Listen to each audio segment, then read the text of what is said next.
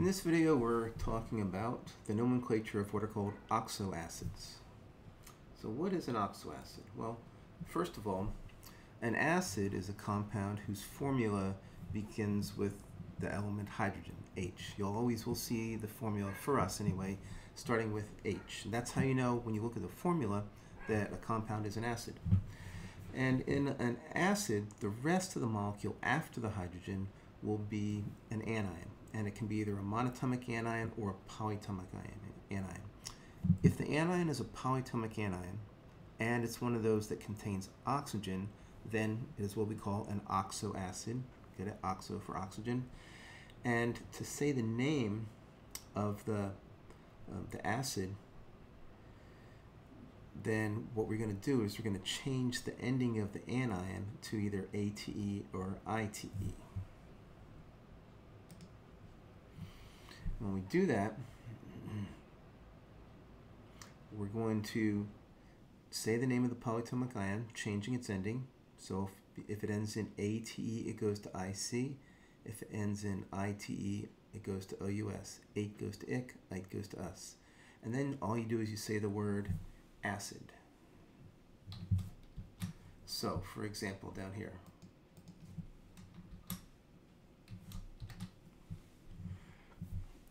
HNO3, okay, we know this is an acid because it starts with hydrogen.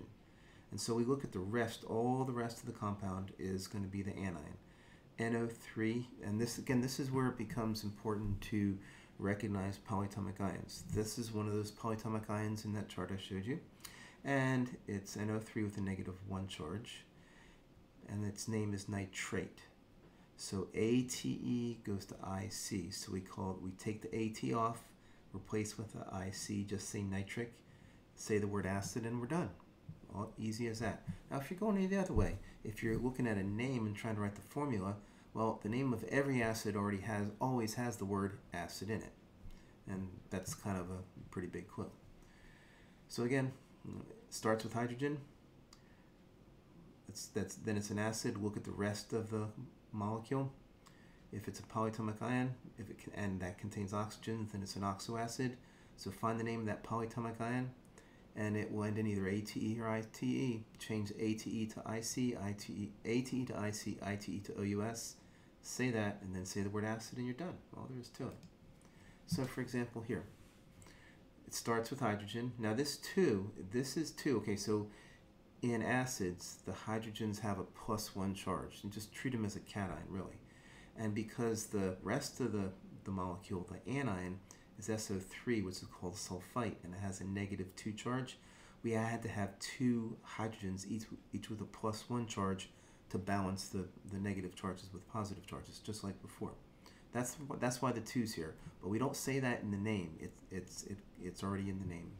So it's an acid because it starts with hydrogen. The rest of the compound is a polyatomic ion called sulfite.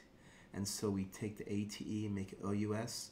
Now, polyatomic ions that contain sulfur and phosphorus are a little bit different. With sulfur and phosphorus, you put the UR back on before you change the ending. With phosphorus, you put the OR back on. So instead of just becoming sulfus, we say sulfurous, but then say the word acid, and we're done. Now, if we're going the other way, going from the name to the formula, we look at the word acid, so we know it's an acid.